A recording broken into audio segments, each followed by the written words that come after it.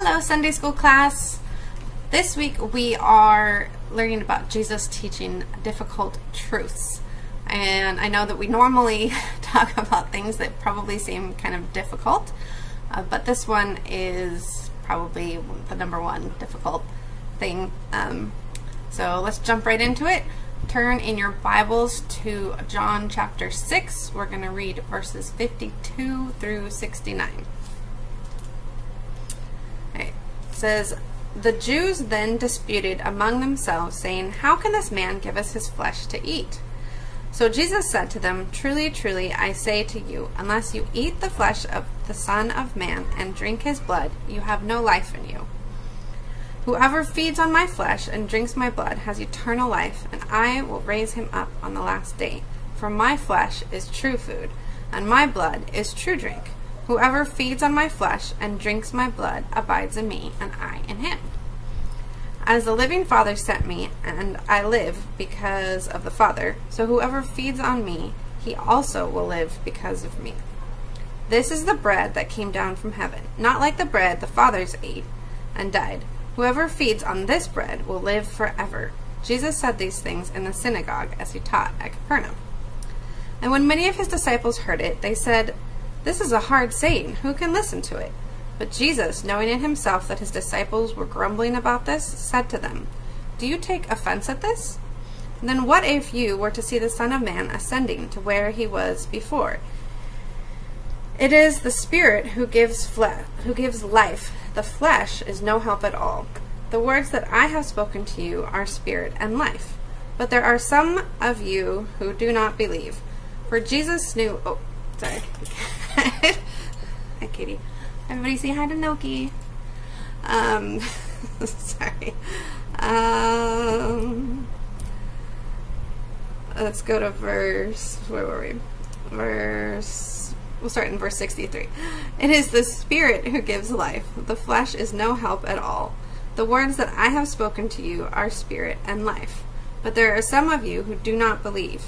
For Jesus knew from the beginning who those were who did not believe, and who it was who would betray him. And he said, "This is why I told you that no one can come to me unless it is granted him by the Father." After this, many of his disciples turned back and no longer walked with him. So Jesus said to the 12, "Do you want to go away as well?" And Simon Peter answered him, "Lord, to whom shall we go? You have the words of eternal life, and we have believed and have come to know that you are the Holy One of God." Alright, guys. So I don't have like an official object lesson for this one, so you can just, watch my cute little kitty. Isn't he adorable? But so Jesus was like just kind of threw this out there. He's suddenly like, "Hey, like, eat my flesh and drink my blood," and it sounds kind of horrifying if like he just spits it out, and everybody was pretty horrified. But what they didn't realize is that he wasn't talking about physically eating him. He wasn't condoning cannibalism or bloodshed or anything horrific like that.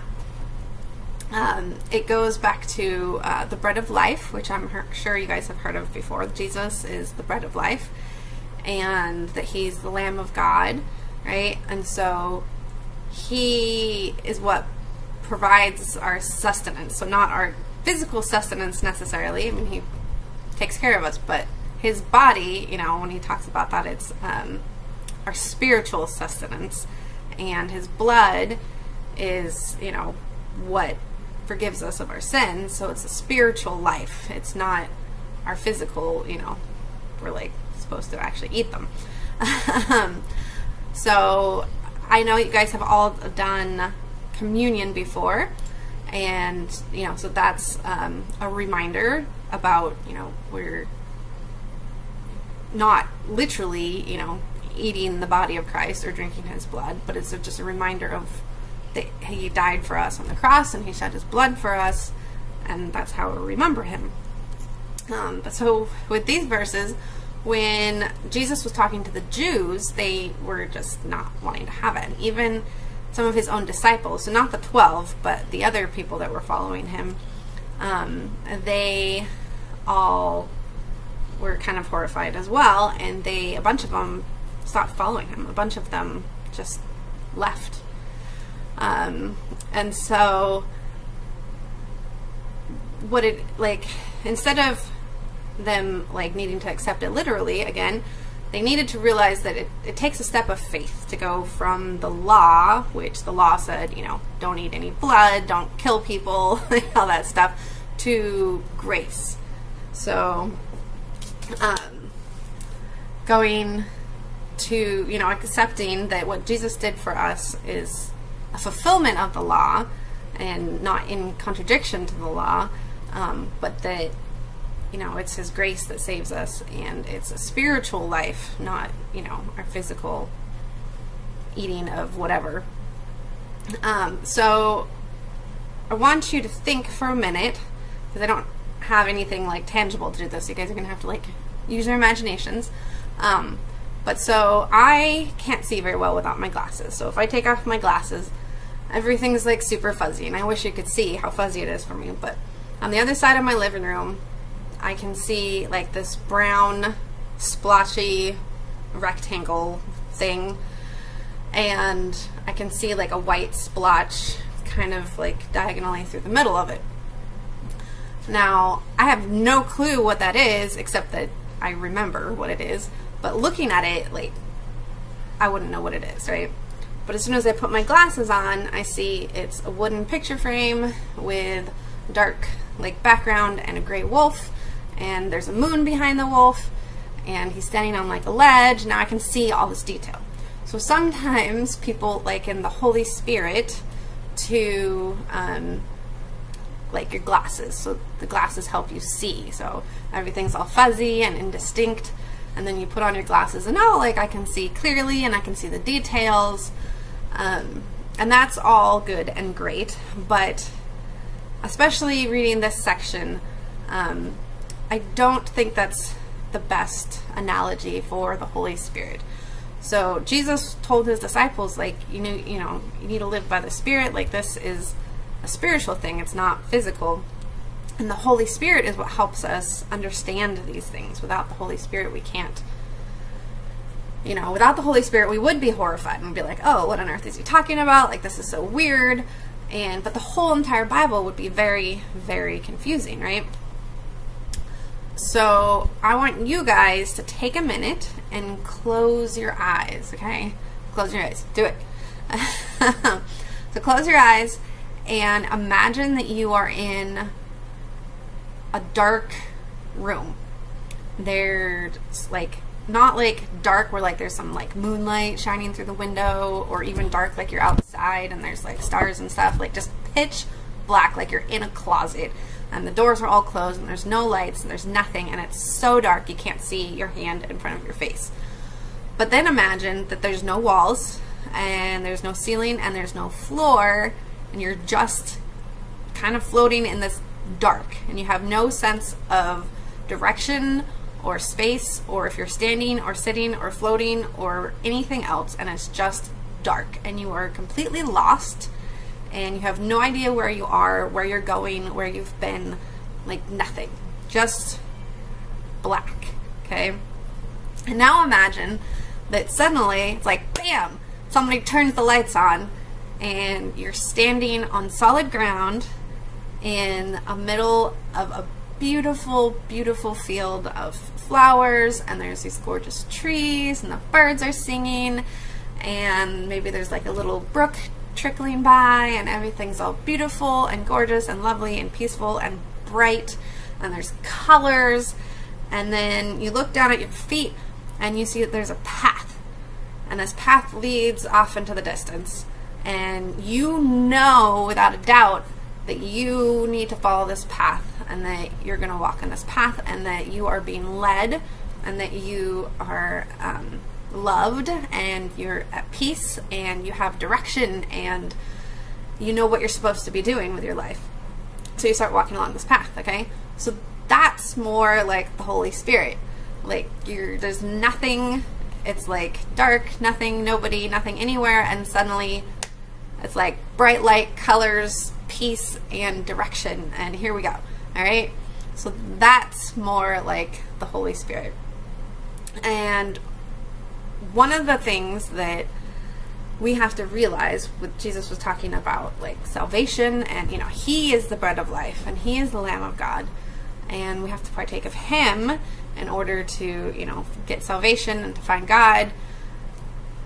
We can't do it by ourselves, okay? So if we're floating around in the void and we're lost, it's not anything that we do that brings us to the light, okay? It's through Jesus and through the Holy Spirit. Without the Spirit's working, we can't find the path, okay? We can never make it without the Holy Spirit guiding us. I want you guys to take some time and really think about this concept, okay? So when you're witnessing to others, you need to understand that it's not you that's going to convince them to follow Jesus. It's the Holy Spirit. And that when we're talking to them, it's not like we get peace from Jesus and, you know, takes care of us. So those are physical things. But we're talking to people about spiritual things. And it's really hard to understand. No matter what you're talking about, no matter how you explain it, it's not something that makes a lot of sense to people, especially people that don't know anything about Jesus or about the Bible, right? So I want you guys to do two things. First, I want you to think about what your greatest fear in sharing the gospel is. And just think about it. You could write it down. If you wanted to talk to somebody, you could talk to me or Mr. Gerald or your parents or anybody else. So think about what your greatest fear in sharing the gospel might be. And then think about ways you can get over that. So if you're just like shy, or you feel awkward, or you just feel like you don't have the right information, like those are things that can be fixed. Like those are things that can be overcome. Those are things you can work on, right? So figure out whatever your number one greatest fear in sharing the gospel is and do something about it, okay? And then something that might help you in the future when you're talking to somebody is think about, what would you say to somebody if they asked you why following Jesus is worth it to you? Even if you lose everything else in this life, why would you want to follow this Jesus person? So think about that, because that's basically your testimony, right? That's why you're following Jesus. It's a very important question, and you are welcome to talk to us about it. And then one last thing that I wanted to leave you guys with, because we're talking about the gospel. So the Holy Spirit is what leads people to Jesus, right? That, you know, without the Holy Spirit, no one's going to get saved, right? And without Jesus, no one can get to God. So I thought that this would be a nice reminder, kind of one more way to share the gospel with people. This one's kind of nice because if you are in a restaurant or somewhere and all you have is like a napkin and a pencil, you can draw this out for people. So first you draw a square on one side or a rectangle on one side, and this is us or man. And then on the other rectangle is God, right? So there's these like two cliffs, and in the middle is this like chasm. And you can't get from one side to the other side, and that's sin that separates us from God. And then, you know, draw the cross, which is Jesus, and Jesus is what connects us. Because no matter what we do, we can't get across this path, get across this, you know, valley on our own, because the wages of sin is death, right? So we try to build a ladder or something, it's just going to fall, and we're going to die. The only way to get across is Jesus. So Jesus and his sacrifice and his blood is what connects us to Jesus through forgiveness of our sins, right? And you can look up different verses, but the ones I wrote up here, Romans 3:23, that's in all of these, is what's called the Romans Road. Even if you feel like you can't maybe memorize the whole verses, which I highly strongly suggest doing, maybe you could at least memorize the scripture references. There's only 4 of them. If you memorize these, and then you have a Bible or your phone, there's always Bible apps, you can always get to a Bible, you know, then you would have the scripture references. But that's at least a start. So the just, you know, remember these, and I'll put these in the notes for the YouTube video too. But anyways, that's just one more little tool to put in your toolbox. I hope that you guys think about those questions, okay? Think about sharing the gospel and how you feel about that.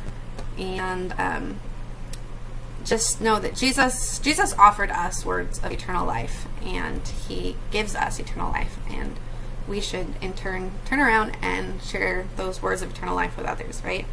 So, all right, have a blessed week, and I'll talk to you guys next weekend. Okay, bye-bye.